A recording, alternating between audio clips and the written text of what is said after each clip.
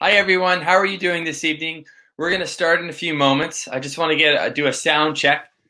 You can hear me, give me a yay. Type it in because we're going to do a lot of typing today. This is the reading and writing section, so I want to find a balance here, but give me the yays. Okay, so we're gonna start it. We're gonna start. What I did with this packet is I sort of combined the reading and writing sections. I want to do both. I want to do something where I can do something in the first half that's going to help for the second half. So I'm hoping if you came to the writing section only that you're participating now, because I didn't want to have to redo some of the stuff that we're going to do now. We're going to go through a passage. Hopefully we'll be able to answer some reading comprehension questions and then write a summary passage on it. So that's the goal of today. But I want to start, in thinking about communication literacy. I'm gonna go over the 6 questions, but those are the same 6 questions that we did during yesterday's session.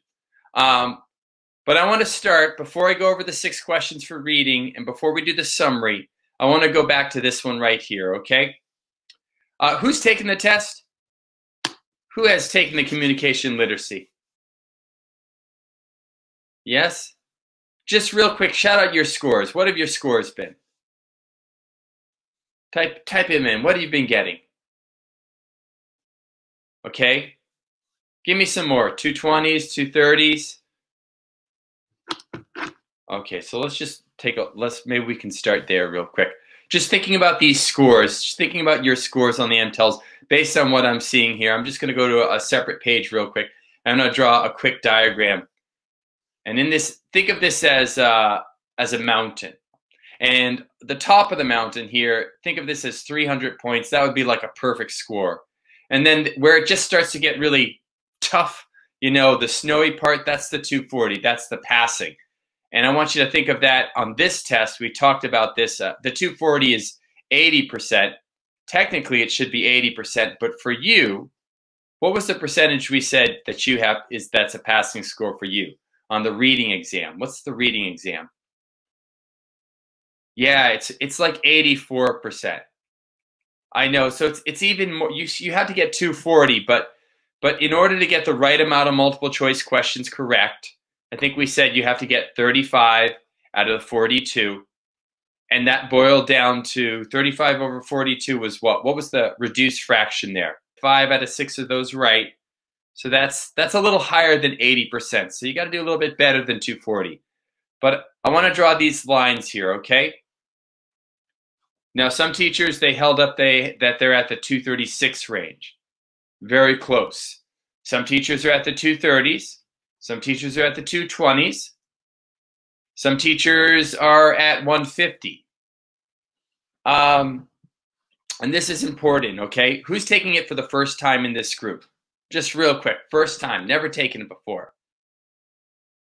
I am, me, never, first time. Okay, there's first time for everything. I feel like this is one of those exams, the communication literacy, the reading and writing, where teachers do much better than the others because it's much more closer to the SATs or the GREs. It's very similar to something you've already had. You could use the reading comprehension and writing exams on those other exams to help you in your studies. But here's the thing, okay? In the group yesterday, I definitely feel like there are some teachers that are here in the 230s, very, very, very close. They can smell it. They're like, I'm only 1 or 2 questions away. And then I also know that there's teachers, under 200 or 200 or 150. And it's sort of, what it means is that this group here, you want to overshoot the mark. Okay, and you should do a couple things to overshoot the mark and never have to take it again. And this group here that's 200 or below 200, be okay. Be okay with, you might not get to the 240 this time. But if you can turn a 200 to a 230, or if you're at a 180 and you can turn that to a 230, that's unbelievable.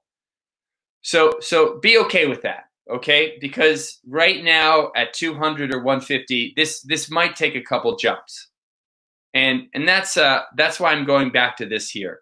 I'll go back to the presentation. Okay. Hi team, this is Chris Abraham from GOHAcademy, If you like this video, press the like button below or subscribe to our channel. This allows us to do more videos for teachers on their teacher certification exams. And if you need additional help, you can come and check out a GOHAcademy workshop or webinar or tutoring. You go to www.GOHacademy.com. Have a great day, everyone. Bye-bye.